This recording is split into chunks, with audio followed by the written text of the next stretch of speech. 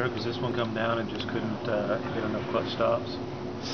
Yeah, it's almost been pretty consistent throughout the year.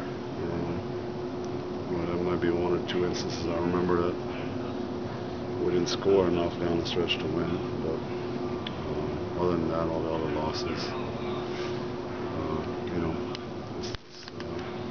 it's given up too many points. I mean, we gave up 116 again tonight, almost 30-point quarters across the board almost. It's tough. It puts a lot of pressure on our offense.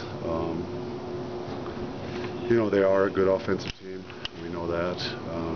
Green got hot, and he obviously got paid a lot of attention to Ginobili on Barker on the pick and rolls. Duncan rolled to the basket a couple of times.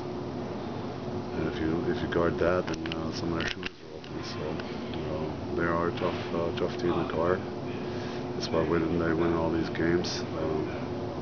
Thought the zone actually was effective there for a while. We got a couple stops, got us back into it, got a couple runouts. But then they got some big rolls. I think Duncan had 2 layups, got fouled on one.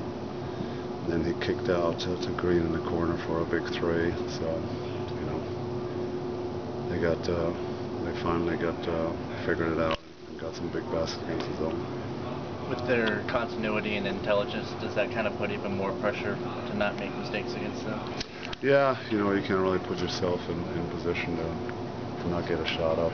We only had like 15 turnovers, but they were bad ones. They felt like I was actually shocked looking at stats after the game that we only had 14. I felt like way more because they were timely ones. They were bad ones. They were just bad turnovers there.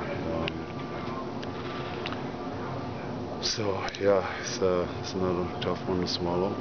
Now we obviously have a tough road trip with 3 tough games. So yeah, this is it's a tough one. I mean, we lost, I don't know, 4 out of 6 now. I'm not even sure how much we lost. So it's a tough one. Hopefully get right back on this trip and go from there.